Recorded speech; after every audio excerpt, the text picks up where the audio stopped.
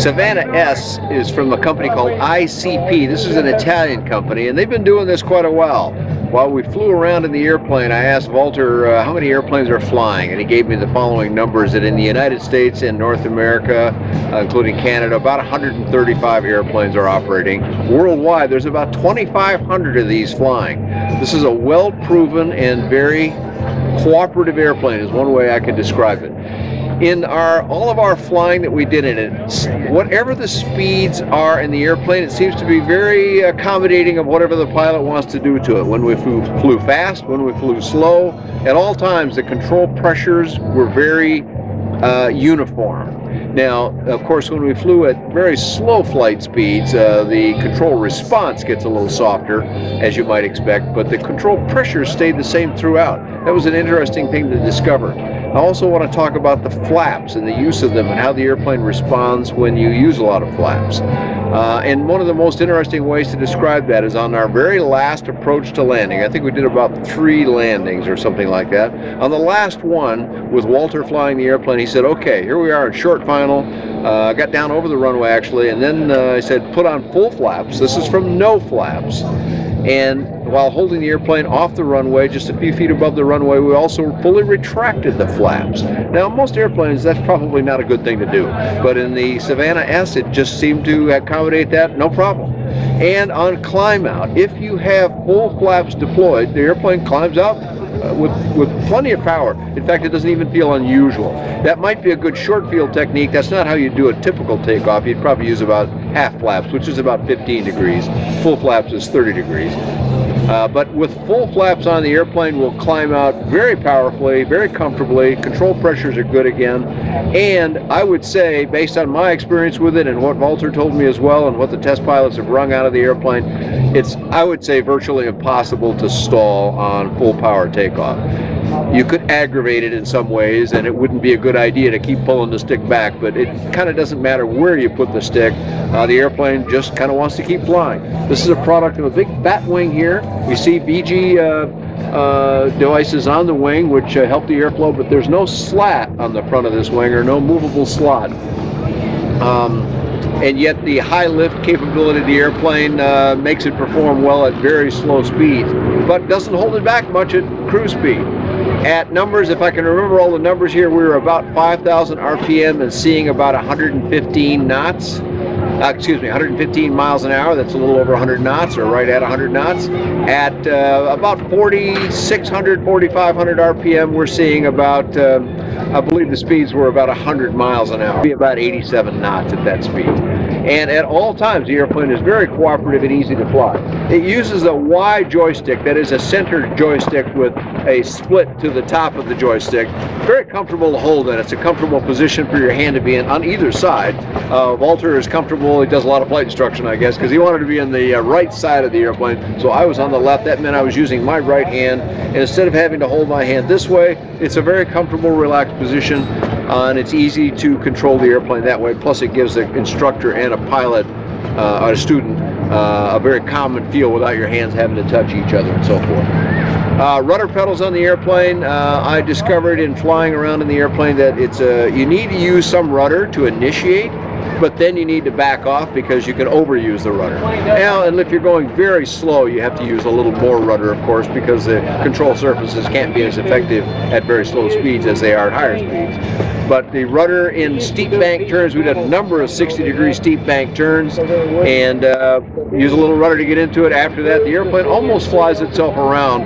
This is a 60-degree bank turn. These are quite steep turns.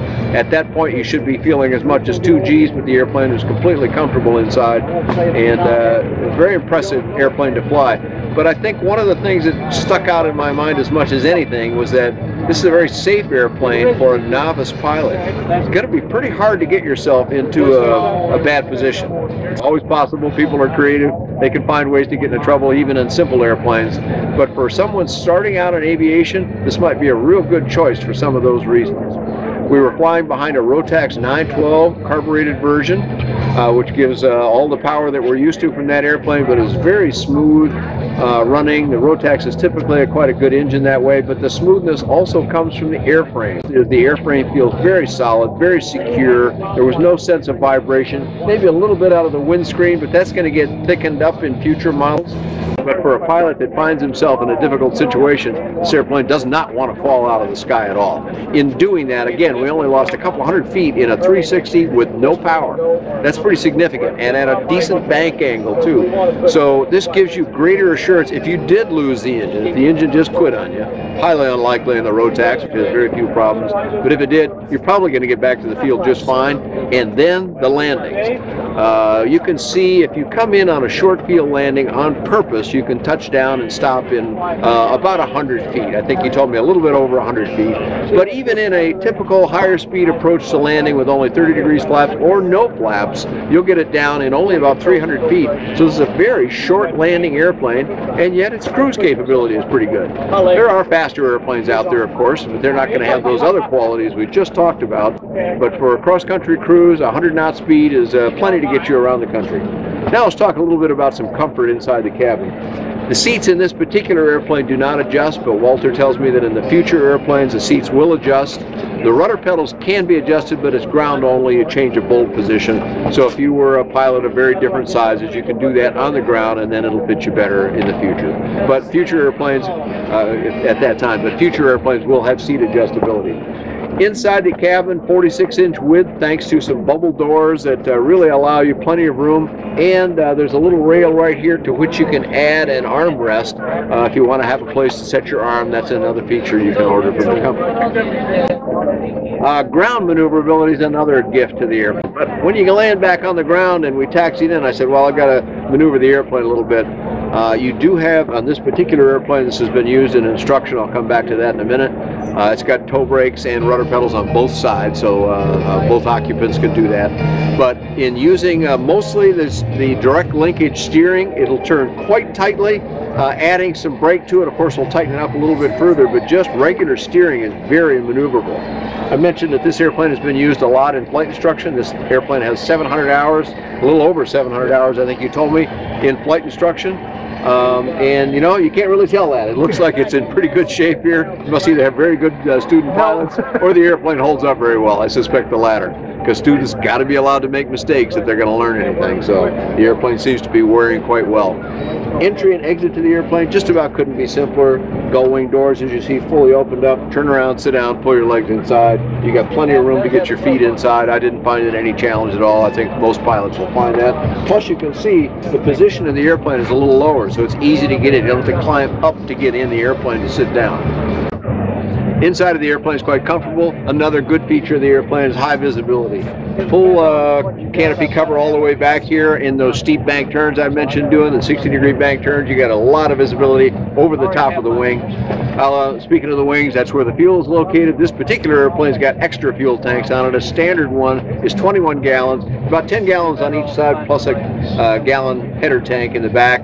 And this particular, or all airplanes, I guess, are fitted with both mechanical and electrical fuel pumps. Now, why would you need that on a high wing? Well, because this airplane is capable of such a steep deck angle with full power and flaps down or something that you could actually position the engine above the fuel source. So having the backup of electric is just a safety precaution. Thank you very, very much. Speaking of capacity, in the back behind the aircraft, there's you can see, well, maybe you can see in the camera's eye, it's a dark space, but there's quite a bit of volume back there, and you could put up to 50 pounds of gear back there, depending on other loading to the airplane.